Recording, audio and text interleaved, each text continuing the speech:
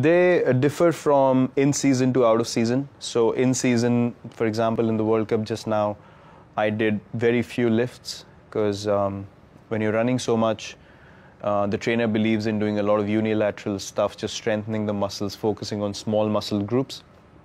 When I came back now, my routine is 8 sessions of heavy, proper powerlifting. So, and then they have few supplementary exercises on the days, alternate days.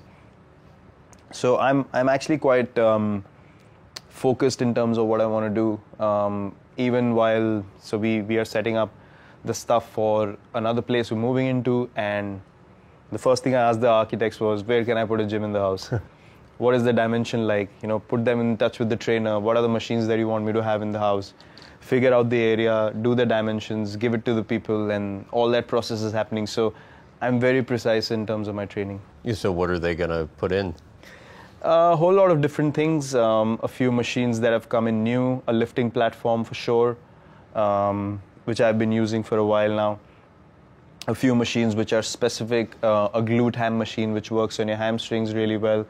A couple of other machines which work on your calf muscles, and then a lot of different things which, like I'm getting the new treadmills which give you resistance training and, you know, the ability to sprint within your house, the impact that you have on a field and stuff like that. So yeah, it's quite interesting to be involved in those.